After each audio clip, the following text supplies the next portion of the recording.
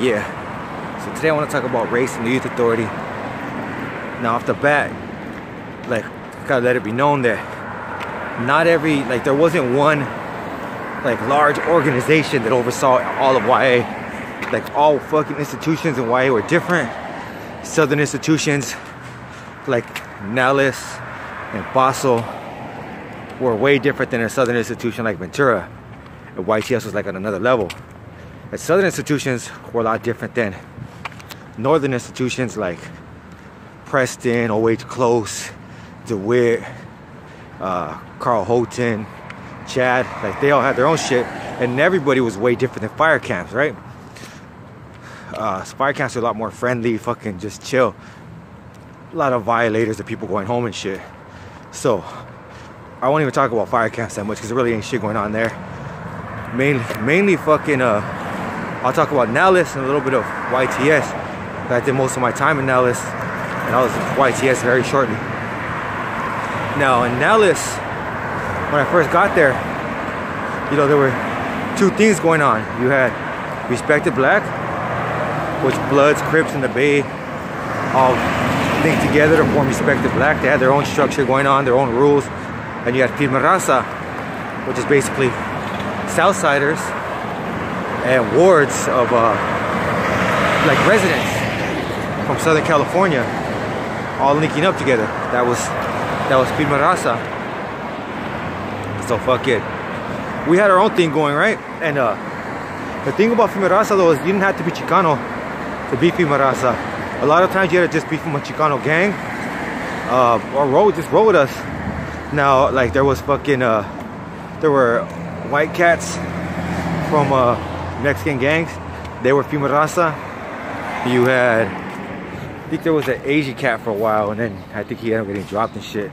But you had black cats that were from fucking Mexican gangs, like Domer from Florencia, rest in peace, Negro from Radford, and they were Firme Raza.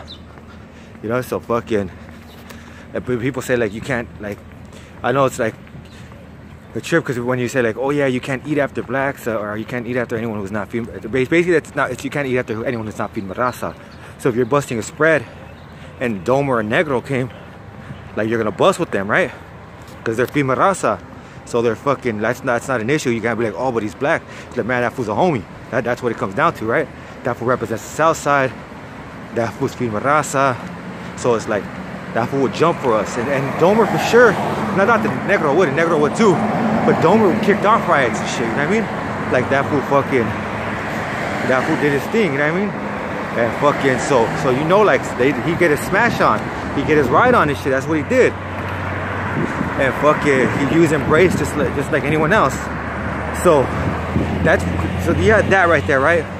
For some reason though, Respected Black, like, they would give out the white boys a chance that were Crips, because there was a lot of white boys going in there saying they were Crips and shit, and they get a chance. But when I was there, it didn't work out too well for a lot of often, you know what I mean? You would see a lot of them come in and they get fucking bombed on, right? And mainly because a lot of the gangs in there, because you're still gangbanging in Nelles, so mainly because a lot of the gangs in there are like from South Central and Compton, and they beef it crazy with each other. So fucking, like, you're gonna roll up with fucking enemies and shit, like fucking, and then you even have like what the GCs and the NHCs going at it and shit. So you'll have somebody feeling some type of way trying to push up on you. A lot of times you would see them cracking shit, and white boys, they didn't really have a lot going on. I remember there was one skinhead and there was one Peckerwood. They weren't really like fucking like fucked with this shit. The skinhead was more low key. He would chill and shit. Like he was in Adams, which is a like quiet cottage and shit. So he didn't really fucking like cause much disruption. He didn't really do shit. But like at the same time, nobody really fucked with him. You know what I mean? Like, he wasn't no punk. There was a Wood there too, and he would do his thing. He wouldn't let it, like, they try to fuck with him. He would get him up. He would do what he had to do and shit. He was from suicidal tendencies and shit. So like, but the Respected Black, they made sure that most of the white boys in there caught the blues, you know what I mean? As soon as they came in. because they didn't like that fucking white power fucking shit, you know what I mean? Because a lot of it was covered in like fucking anti-black propaganda and shit. So they would go off on them. Not that all of them are, you know what I mean? But a lot of that shit was. So they recognized that, so they'd go off on them and shit. So you had that going on, right? And Nelles, for a while, it was like segregated amongst racial lines and shit, but it wasn't too bad. Like there wasn't hostile, really hostile feelings. But that started changing before I got to the end of that shit, before I left and shit, because you had like, it all starts in lockup. Like you have people behind the door and shit. And at first it's just cases wolfing on each other, but then you have like people just saying fuck this shit, start cracking ears and shit. So you'll have like Pirme Raza. Normally when I first got there, Pirme Raza wouldn't really woof. They'd say fuck it, when I see you, I see you. But a lot, like that started getting frustrating for them, because you had cats that weren't gonna come to the line, they weren't gonna hit the line. They were punks. You had fools in there and lock up for like 18 months and shit.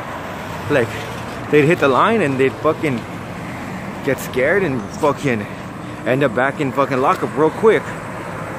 So you had that shit going on. So you had homies start cracking ears. You had like respected blacks started cracking ears, started disrespecting each other, and when they hit the line, it would just crack off.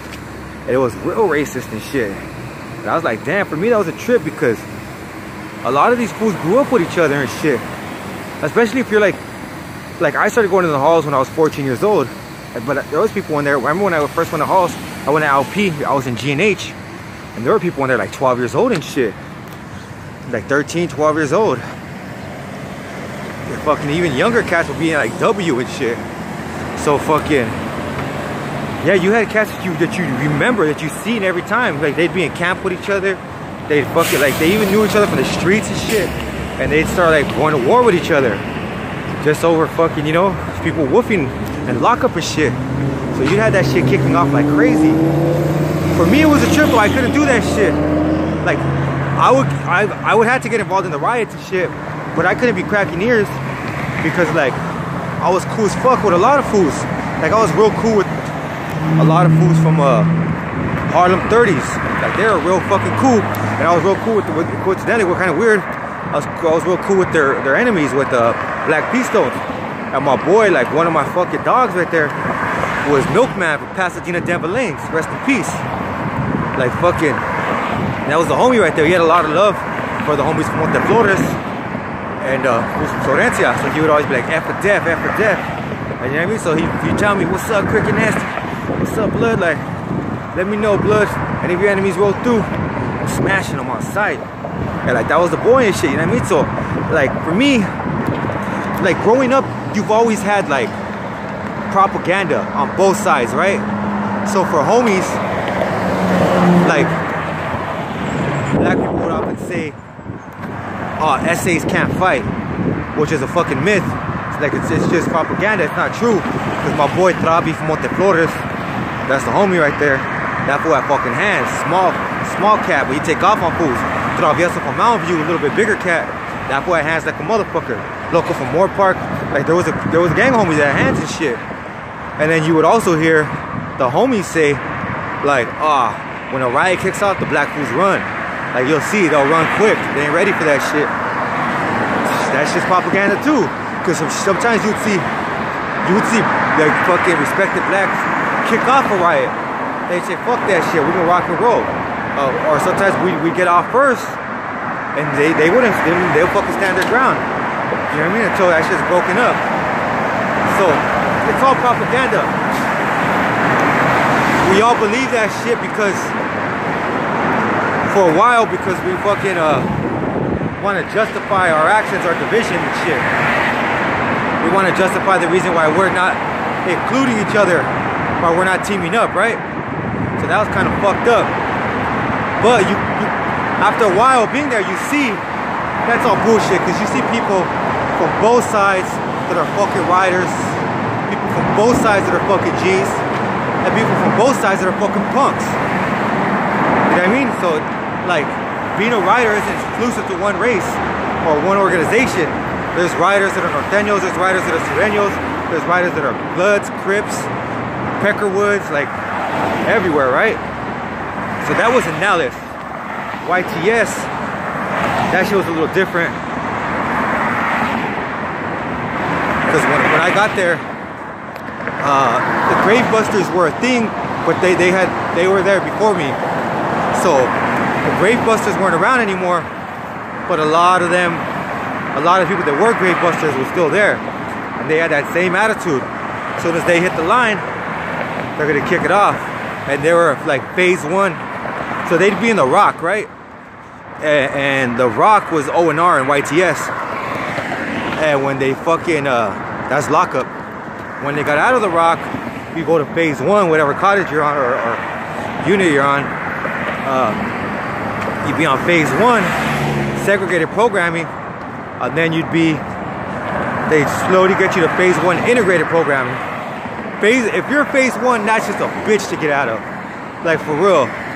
Like especially phase 1 integrated programming, that's just gonna kick off. Like for real, you're gonna have a green lighter that walks through there, or you're gonna have a fucking homie that just wants to fucking rock and roll and shit. So that's just gonna kick off, and that shit fucking will just go on and on and on, and fucking you would even have people that were just like, man, fuck this shit. I've been in with YA for the last 7 to 10 years, whatever, however long they've been there. I can't take this place anymore. I'm never getting out of phase 1. I'm gonna slice somebody up next time we come out, and fucking I'm going to the joint. So like you would just have shit like that, like who's out of their fucking minds and shit. But yeah, so that's the way it was. Like it was a trip because at times you would be able to program, you'd be able to see, you'd be able to chill with people of different races, and you'd be able to, like, I was able to see like how similar we were, you know what I mean? And other times you'd just be like, fuck man, you gotta roll with your peeps, you know? You gotta roll with who you came with. So I'm a Southsider, so I roll with people with Rasta, so if something happens I had to roll with them. There was no fucking there was no excuses, there was no nah dog, I seen the light. Like, because you're gonna have a difficult time and shit. And I know that sounds like some follower shit, but it's like, dog, you don't want to be on that receiving end of fucking getting fucked up, getting fucking everyone attacking you for nothing, you know what I mean? So best thing to do is just roll with the program, think about changing, and change when you get out. So that's what I do now. Now I know exactly what's expected of me if I were to be busted, right? So I don't put myself in that position, because there's no way, like, let's say if I'm busted with one of my boys, like a homie I have that's black, like there's no way I could go against this fool. That's my motherfucking dog, you know what I mean? So I'm not gonna put myself in that position. Now I'm gonna stay out of that shit. I'm gonna not stay out of a riot, like I'm gonna stay out of jail completely. You're not gonna catch me in there. You're not gonna catch me doing anything that's gonna put me in jail. Not only for that, but for my kids. Like, what the fuck? How am I gonna be separated from my children doing all kinds of shit? Like, nah, I'm good, you know what I mean? Like, I'm staying out here, I'm gonna do my thing. But that's the way it was in there. And somebody asked me, what about the staff? There are staff, you'll see that choose sides. That if they're Mexican, they'll be more friendly toward the Mexican. If they're black, they'll be more friendly towards the black. But when it comes to like corrupt ass cops, staff members and shit, they roll with whoever has the money. If they can slang to a fucking, if they're black and they can slang to a Mexican cat, they're gonna do that. If they're Mexican, they can slang to a black homie, they're gonna do that. Like, it is what it is. They don't give a fuck. They just wanna make money, you know what I mean? And wards are the same way. They don't fucking care what race is bringing in the drugs. They're gonna take them and they're gonna use them. They're gonna slang them, you know what I mean? That's the way it is. But yeah, that's what I gotta say about that. I'm out. Peace.